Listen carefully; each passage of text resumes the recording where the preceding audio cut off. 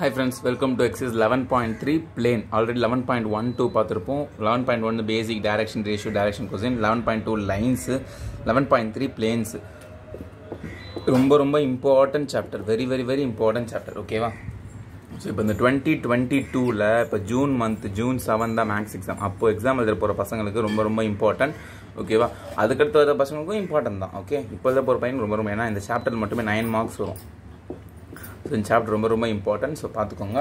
இந்த எக்ஸசைஸ் பார்த்தீங்கன்னா இந்த எக்ஸசைஸ் டோட்டல் நமக்கு பிளேனில் நிறைய கான்செப்ட்ஸ் இருக்குது. ஒரு மேஜராக ஒரு 5 டைப்ஸ் இருக்குது. ஓகே, மேஜராக ஒரு 5 டைப் ஆஃப் ப்ராப்ளம்ஸ் நம்மகிட்ட இருக்குது. நிறையா இருக்குது, இது 5 டைப்ஸ் தாண்டி இருக்குது. பட் ஆனால் மேஜரான ஒரு 5 டைப்ஸ் தான். ஸோ இந்த ஒவ்வொரு டைப்பை நான் எக்ஸ்பிளைன் பண்ணி அந்த டைப்புக்கு எத்த ஃபார்மில் எழுதி போட்டால் நீங்கள் நோட் பண்ணிக்கோங்க. ஃபஸ்ட்டு என்னென்னா equation of plane. Equation of plane in normal form. ஓகேவா? இப்போது ஃபார் எக்ஸாம்பிள் நார்மல் ஃபார்முக்கு ஒரு எக்ஸாம்பிள் சொல்லணுமே. ஒரே நிமிஷம் இருங்க, அதுக்கு இதை நான் எக்யூப்மெண்ட்டை தேடிட்டு வரேன். இதை பார்த்தீங்களா, இதுதான் நான் படித்த ஸ்கூல் நோட்டு. ஓகே, எங்கள் ஸ்கூல் நோட்டு ஃப்ரண்ட் பேஜ் எங்கள் ஸ்கூல் பேர் இதெல்லாம் காட்டல. ஓகே, இப்போ பேக் பேஜ் மட்டும் பாருங்கள். இப்போது பார்ன் டு வின் செமையாக இருக்கல கோட்ஸ். இப்போ பாருங்கள், இதுதான் ஒரு பிளேன். ஓகேவா? ஸோ இப்போ இந்த பிளேனில் ஈக்குவேஷன் ஆஃப் பிளேன் வந்து கண்டுபிடிக்கணும். ஒரு நார்மல் ஃபார்மில் இருக்கணும். அதாவது இந்த ஒரு பிளேன் இருக்குது. இப்போது இது வந்து ஒரு நார்மல்னால் ஒரு ஸ்ட்ரெயிட் லைன். ஸோ இப்போ இந்த பிளேன் வழி அந்த நார்மல் ஃபார்ம் ஆகுது. இப்போது ஏன் ஓட்டை போட்டால் கிழிச்சா நோட் அசிங்கமாகிடும். ஓகே, ஒரு அசியூம் பண்ணிக்கோங்க. இது நோட்டில் ஒரு ஓட்டை போட்டிருக்கேன். ஓட்டை போட்டு இது வந்து உள்ளேருந்து இப்படி வெளியே வருது. ஓகே, இந்த இது. ஸோ இது வந்து ஒரு பிளேனுக்கு இது நார்மலாக ஒரு லைன் இருக்குது. நார்மலான சாதாரணம் அந்த நார்மல் இல்லை. நார்மல்னால் ஒரு பெர்பெண்டிகுலர் லைன். ஓகே, நார்மல்னால் என்னது, ஒரு பெர்பெண்டிகுலராக இருக்கணும். இதுக்கு பதில் இங்கே அப்படியே ஒரு பெர்பெண்டிகுலர் லைன் வருது. ஓகேவா? சரிங்களா? ஓகே, ஸோ இதுதான் இந்த மாதிரி ஒரு பிளேன் இருக்குது. ஒரு பெர்பெண்டிகுலர் லைன் இருந்துச்சுன்னா இந்த மாதிரி பிளேனோட ஈக்குவேஷன் கண்டுபிடிக்க நமக்கு வந்து டோட்டலாக 2 டைப் ஆஃப் ஈக்குவேஷன்ஸ் இருக்குது. ஒன்று வந்து வெக்டார் ஈக்குவேஷன், அதாவது வெக்டார் ஃபார்மில். இன்னொன்று வந்து கார்ட்டீசியன் ஃபார்மில். கார்ட்டீசியனாக ஒரு மேத்தமெட்டிஷியன் நேம். ஓகேவா? Cartesian form. ஸோ உங்களுக்கு இது ஃபார்முலாஸ் எப்படி வந்து ப்ரூஃப் வேணும்னா சொல்லுங்கள். இப்போதைக்கு எக்ஸாம் டயத்துக்கு நமக்கு கொஞ்சம் இம்பார்ட்டன்ட் தான். பட் நாலேஜ் வைஸ் ரொம்ப இம்பார்ட்டன்ட். நான் கன்ஃபார்ம் போடுறேன். ஓகேங்களா? ஸோ இப்போ வெக்டார் ஃபார்மில் என்ன ஃபார்முலானா R vector dot N gap is equal to D. இந்த டினா என்னென்னா distance of the டினானது distance.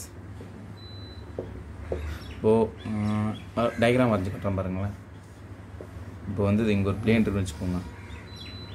Okay, இந்த ஒரு பிளேனு இங்கேருந்து ஒரு லைன் இப்படி வந்து இந்த பிளேனை டச் ஆகி உள்ளே பூந்து இப்படி வெளியே வருது. ஓகே, உள்ளே பூந்து வெளியே வருது.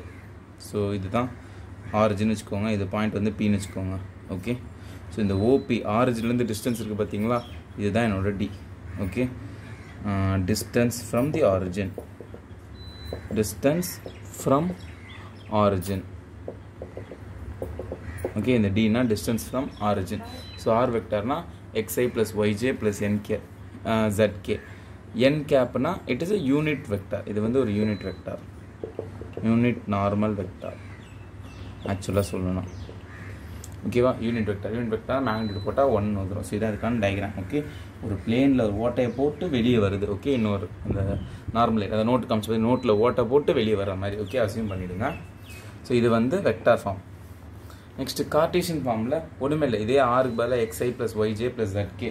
ஓகே, xi + yj + zkன்னு வச்சுட்டு n கேப்னா li + xi + yj + zk dot n கேப்னா li + mj + nk is equal to d. Dot ப்ராடக்ட்னா i jj kk term lx + my + nz is equal to d. இதுதான் ஃபார்முலா. இது எப்படி வந்ததுக்கான proof. ஓகேவா? So இப்போ இது வந்து என் கேப்புக்கு ஏன் sir எப்படி எடுத்துக்கிட்டீங்கன்னா, என் கேப்னா யூனிட் வெக்டார் ஒவ்வொரு கோஎஃபிஷியன்ஸும் எல் எம் என்னும் டைரக்ஷன் கொசைன்ஸாக இருக்கும். எல் எம் என்னும் டைரக்ஷன் கொசைன்ஸாக இருக்கும். Direction கொசைனா LMN.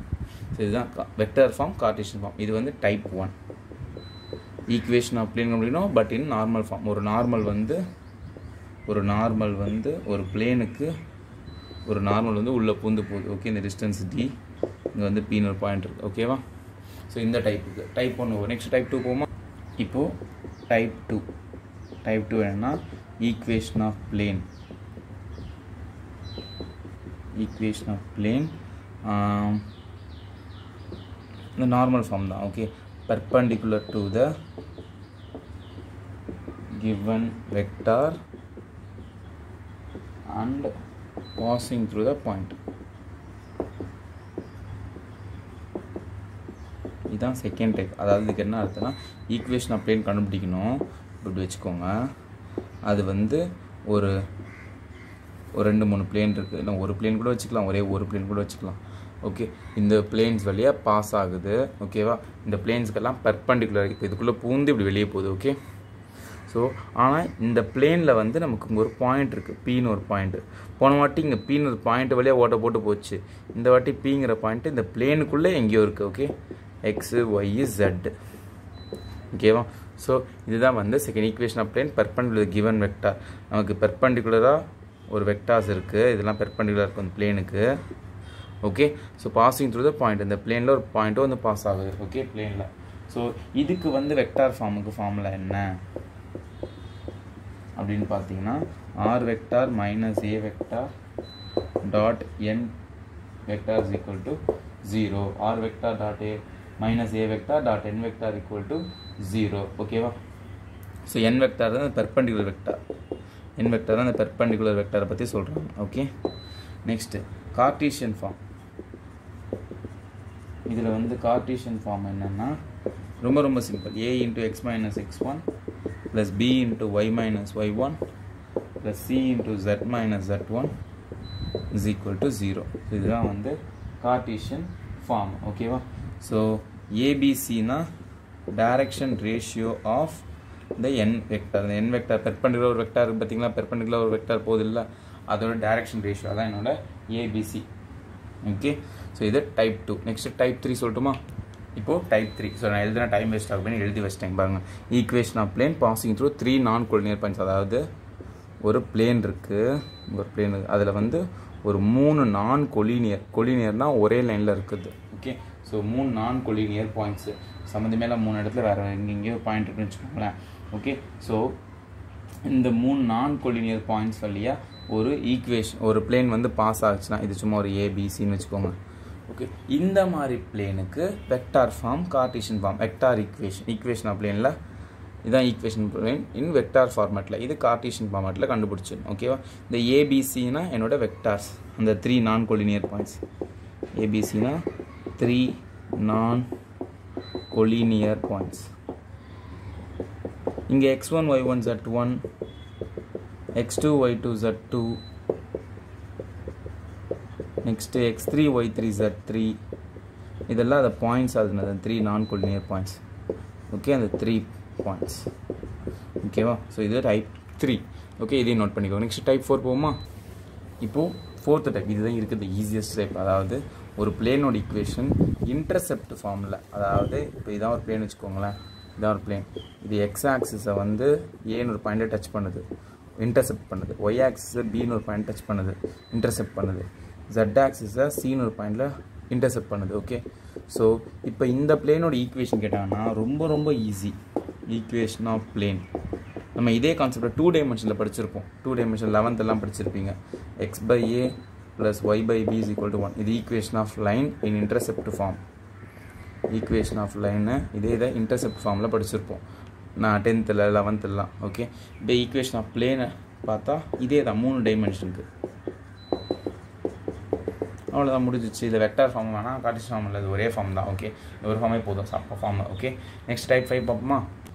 இப்போது இதுதான் லாஸ்ட் டைப்பு, டைப் 5. ஓகே, இதை தாண்டி இன்னொரு கோப்ளனாரிட்டி, அப்புறமா வந்து ஆங்கிள் பிட்வீன் லைன்ஸாக இருக்குது, அதெல்லாம் நம்ம சம்ஸ் போடும் பார்த்துக்கலாம். ஓகே, இந்த லாஸ்ட் டைப் நம்ம தான் ஈக்குவேஷன் ஆஃப் பிளேன் கண்டுபிடிக்க போகிறோம்.